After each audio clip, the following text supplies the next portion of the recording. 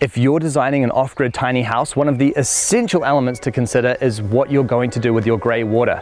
Your black water is normally taken care of by a composting toilet system, but what do you do with everything else?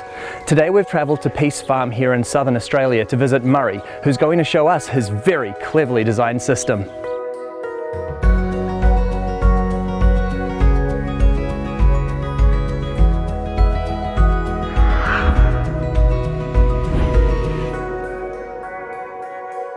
G'day Murray. G'day Bryce. Good to see you again, mate. You too. And this here is your grey water system. Yep, this is the grey water system. So what was your reason for actually wanting to attach this house to a grey water treatment system? Well, because we're catching all of our rainwater, we just didn't want to have water wasted basically. So we thought, why not filter it and reuse it to grow veggies? So the obvious question is, why does grey water actually need to be filtered? Why can't you just use it straight out of the tap? Well, this is feeding into a wicking bed system. So what you got with a wicking bed system is basically a garden bed with a reservoir of water underneath it. And when you use grey water, it's very nutrient rich and it'll basically start fermenting and a lot of biological activity will be happening, and it leads to a lot of smells and potentially biology that isn't desirable for growing food. So this system is really just designed to prepare the water so that it can go into the wicking beds? Exactly. It cleans it and it also enlivens it through it passing through all that biology with the roots and the microorganisms that are contained within the medium. Great. Well, can you walk us through the system and show me how it all works? Yeah. So under here, this is just a cover on the worm farm to stop rain sort of flooding in. Under here we've just got a worm farm. We've got quite a coarse medium, and that's basically acting as the first filter, and the water's just passing through there. We just pour down rinse water and stuff like that might have rice or salads, and it just all gets caught in here, and then basically you've got the worms start eating it up. Let's see if I can find some worms. There they are. And that's a fairly new lot of medium. Every once in a while you'd have to check it, probably monthly, just to make sure. As you go further down, it starts to get quite digested, and so if I reach down the bottom there and that's solid worm castings, then that's going to start to block up the system. So you just have to reach down and check that it's still in that sort of loose form where the water can travel through easily. And when the worm castings do build up, what do you have to do about that? I would scoop back the back layer, take out those worm castings, put them in the garden, and then chuck it all on that side and scoop out that layer, and you should be good to go. Then you'll still have your worms in there to populate, to keep it ticking over. And it looks here like the coarse medium that you've actually just used is bark. That's right. I just rummage around the wood heap and get some of the bark off the ground, and it works perfectly. So in that sort of first filtration system, you've got rid of all of the bits of food and maybe a little bit of the grease, but what's next? Well, underneath there, then you've got the grease trap. And the way a grease trap works is the drain pipe is running down a tube that finishes at the bottom there, or a little bit off the bottom. So that's sending the dirtiest water down to the bottom, and then the water has time to settle, and as you get further and further up, it's been more and more clarified. At the top you'll have the oil, because that's the lightest out of water and oil, and so you don't want the water overflowing from the top, because that would be all the oil. So you have the outlet halfway down, and then have an elbow and another elbow, and then there's your water flowing out. So it's flowing out at the level and creating the level of the bucket there, but it's collecting it from halfway down at the clear level of the water. So you just kind of end up with like a bit of a layer of grease and fat at the top there, do you? That's right, and that's intermittently cleaned out. I think I could probably go for a year and a half, maybe even 2 years without cleaning it, bearing in mind that I'm throwing the washing up water with the detergent onto the garden using a biodegradable, eco-friendly detergent, and just washing in a basin and just pitching that on the fruit trees or the berries, and that just takes a load off the system, because in all reed bed systems eventually you have to clean out the gravel, but the less I have to do that, the better. So I'm just trying not to overload the system too much. So when you do have to empty the grease trap, what do you do with that? Oh, that can just go in the garden somewhere, probably on a fruit tree. They're the safest sort of thing. You don't want to put it on your leafy greens that are taking it straight up and you're eating that. At least with a fruit tree, there's a bit of a series of processes between you pouring the water on and then eating the produce. Right. Can that be composted? Yep, they could go in the compost, definitely. Right. Yeah. So after the grease trap, what happens next? So then the outlet of the grease trap is just flowing down into the gravel here. And so this is a bathtub filled with gravel. There are partitioned areas, so we've got like a basin of gravel there, and then I've just put a wooden divider in here and here, and then covered that in plastic. So in effect you've got 3, I guess, basins. And so what that means is that when the water goes in, it can't just travel straight across and then empty out. It has to go into one and be filtered, go into another and be filtered, and so on. So this is scoria, a volcanic rock, and I chose that because it's quite porous, and so there's heaps of space for biology to make its home there, which really is what's doing the work of cleaning the water.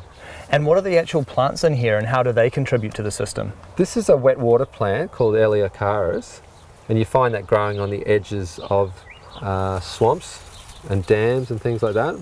And this one's, I think it's called a Baumia, and that is a hollow plant and is found in a similar area. So you could pretty much go to any wetland, you know, even the sides of roads. Around here there's a lot of water that gets held on the sides of roads over the wet period, and you'll find this just growing there, and you could probably go and gather some.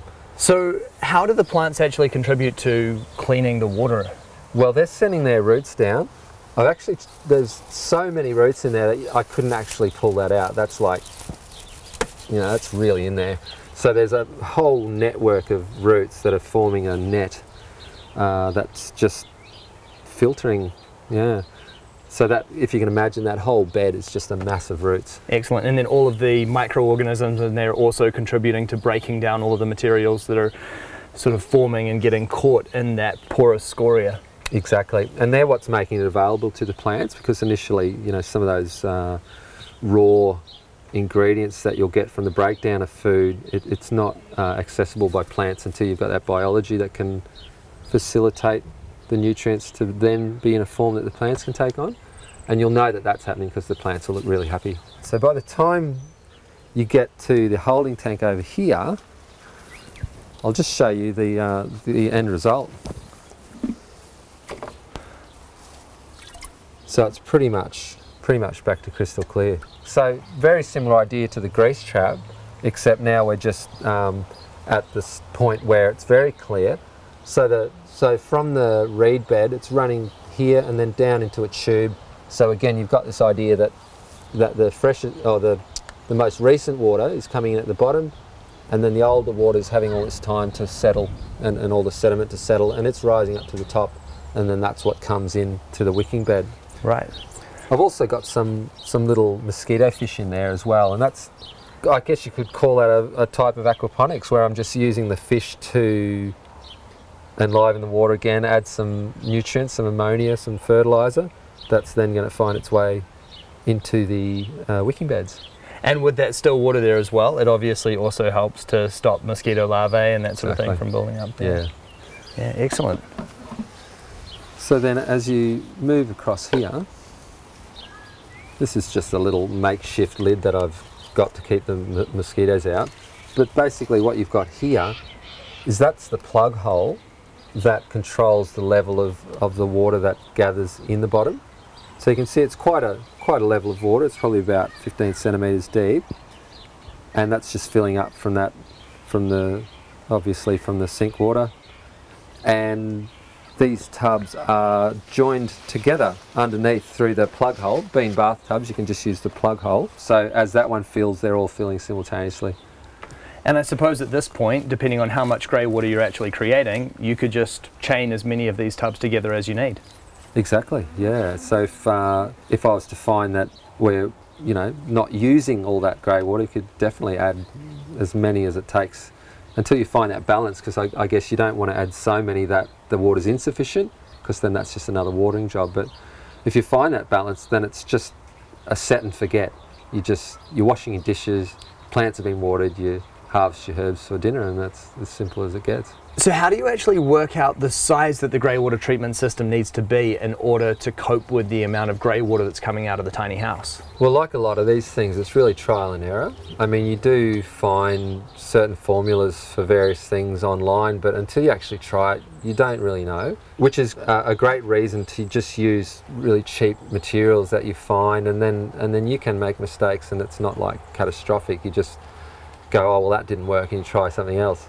So what would you say the cost of setting up this kind of system is? It has a lot to do with how much you've got lying around, how much access you've got to salvaging. We have a transfer station down the road, but fortunately they have a salvage shop there, so we're able to pick up bathtubs for about $10 each. Plumbing's often one of those things that's pretty hard to get around, because it's a precision thing, you know. So sometimes you have to fork out for the plumbing. So in this case, I'd say the plumbing probably got up around maybe $70 or $80. The bathtubs were $10 each, so there's 4 of those. I think the sink was free, the bucket would have been free. So you're probably looking around $100. Excellent, super affordable, and a really great result that you're getting from this. Yeah, it really is great. And I did want to mention that it doesn't end here as well, because that water overflows from there and then goes over to this pond here. So that's just another way of just getting another benefit from the water. And a beautiful aesthetic feature for the garden as well there. That's right, yeah. I mean, aesthetics are really important, I think. Well, at least for me. Yeah, they add quality and a sense of well-being to your life. Absolutely. Yeah. Murray, this is a brilliant system. Thank you so much for sharing all of your knowledge with me. I really appreciate it. Pleasure, Bryce. Cheers, mate. What I love about this grey water system is that it's just so simple. It's using all natural systems to completely treat the water and turn something that we consider normally in our society to be a waste product and turn it back into a valuable resource for the planet. In this case, growing food.